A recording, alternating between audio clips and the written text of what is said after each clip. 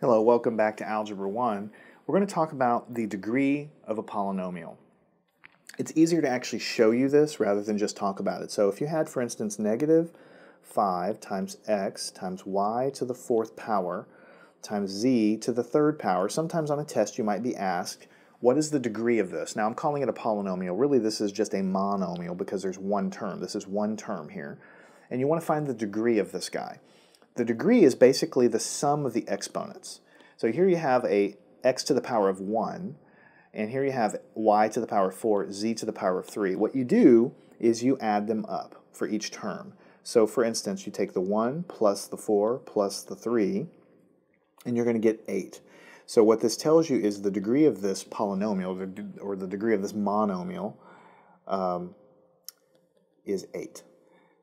But it's easy in this case because there's really only one term. So when there's only one term like this, you just add the exponents up, and that is what we call the degree. And so just taking another example, if you had negative 10 times x times y times z, if you wanted to find the degree of this, you just add up the exponents of everything. X is raised to the power of 1, y is raised to the power of 1, z is also raised to the power of 1, so the degree is 3. So that's what you would circle. The degree is 3. All right. Similarly, if you had n squared times x squared times y squared, to find the degree of this guy, you just add up the exponents because it's just one term. These are all monomials so far. So 2 plus 2 plus 2 is going to give you 6, and that's the degree. It's a 6-degree monomial. That's how you would write it. Now, so far, it's been very simple because they're all just one term, and so you just add them up. But what if you had a real polynomial like this? What if you had 3x squared minus 7x plus 4? All right. So what you do is if you want to figure out what the degree is of this polynomial, you see you have now 3 terms. This is a trinomial, so you have 3 terms. So you find the degree of this term, and you find the degree of this term, and you find the degree of this term, and then you just figure out which one's largest, and that would be the degree of the entire polynomial. So the way to figure this out is, what is the degree of this term? There's only, one guy that has x squared there. So the degree of this first term is just going to be, I'll just put degree of 2, because there's only one variable with an exponent, so there's really nothing to add together. It's just 2. So the degree of this term is 2. What would be the degree of this term?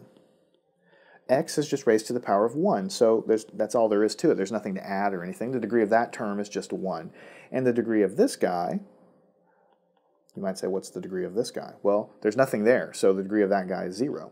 So now you just look at each of these terms and see which one's biggest. This one is the largest, so what it means is, for the entire polynomial, the degree is 2. So that's how you handle it if you have multiple terms of a polynomial. You just look at each one individually and go from there.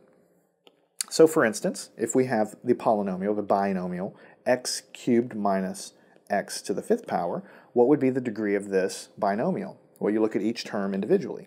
Here's a term. There's only one variable. The degree is 3. You look at this guy. There's only one variable. The degree is 5.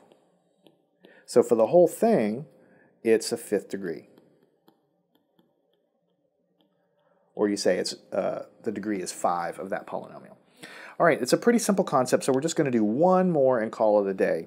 But this one will be a little more complicated. If we have r squared times s minus 3rs cubed plus 2r cubed s squared plus s to the 4th power. Now this is a polynomial, a true polynomial, because you have 1, 2, 3, 4 terms, and each term has multiple variables going on, so in order to find the degree of the whole thing, you have to look at each term. What would be the degree of this one? Well, I have r squared, so that's the power of 2, and s here is raised to the power of 1. So 2 plus 1 is 3, so this is degree of 3. What is this one? r is raised to the 1st power, but 3, or s is raised to the 3rd power, so this degree is 4. Just add them together. This degree, you just add them together. 3 plus 2 is 5. And this guy, there's only one thing there, so the degree is 4. And then you just look in your list and see what is the greatest. 5 is the greatest, so the degree is 5. for that polynomial. There's really no point in doing any more problems because they're all done the same way. You just look at each term, find the degree of each term as we've done by simple addition, and figure out which is the largest. And then you know that it's a fifth degree, or a third degree, or fifth degree, or sixth degree, or whatever it is, polynomial that you're dealing with. Most polynomials in real life that you study are going to be second, third, maybe fourth degree. It's pretty rare to have something meaningful outside of an algebra class that's going to have like a 10 degrees to it or something like that. But that's not saying it's not important. It's just, I'm just giving you my observation. Make sure you understand what this concept is. Follow me on to the next section. We're going to be talking about polynomials pretty much from here on out to the end of this class. And so get used to the idea and follow me on to the next lesson. We'll continue talking about polynomials in algebra.